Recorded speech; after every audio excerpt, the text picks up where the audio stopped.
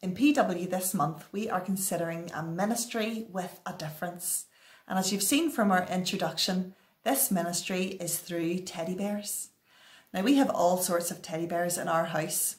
We've some big ones and some small ones. We've some really old ones and really new ones. And we've some handmade ones and some from the movies. But the teddies in Spud Bear Ministries are different. They are given to children in the developing world to bring them comfort and happiness in the name of Jesus. Some small bears are given away to children in hospitals and schools, orphanages and clinics.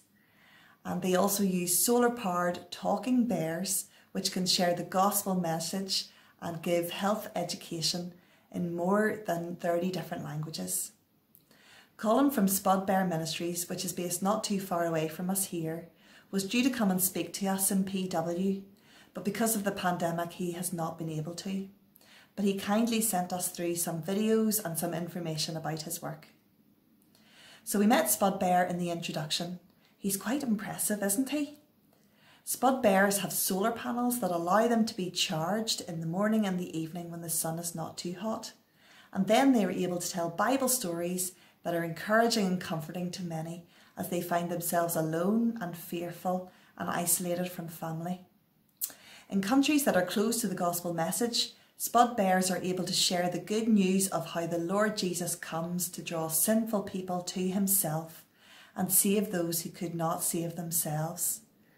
These days, when global borders are closed, Spud Bears don't need passports to travel. They don't have to obey strict curfews and can be posted from town to town as the bears take on their own missionary journey. With coronavirus, a major problem in developing countries was false information spreading about what COVID-19 really was, how you get infected and how to treat it.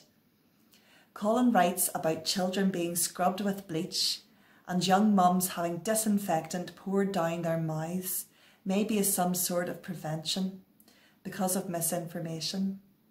Colin was able to remotely update Spud Bears with COVID-19 health advice in many regions of Africa to warn people of the dangers of misinformation and give true and accurate information, preventing needless harm and therefore saving lives. This pandemic has been hard for us all to cope with. However, Spud Bear Ministries reminds us of the needs of others in different situations to us. Spud Bears is bringing good information where there was no or bad information, and more importantly, they are telling of Jesus' saving work on the cross to many people. At the end of Matthew chapter 28, Jesus says, "All authority in heaven and on earth has been given to me. Go therefore and make disciples of all nations, baptizing them in the name of the Father and of the Son and of the Holy Spirit, teaching them to observe all that I have commanded you. And behold, I am with you always to the end of the age." This Great Commission is not just for special teddy bears in far-off lands, but for us too. People need to hear about Jesus in our community as well. How can we be part of what God is doing both here and across the world?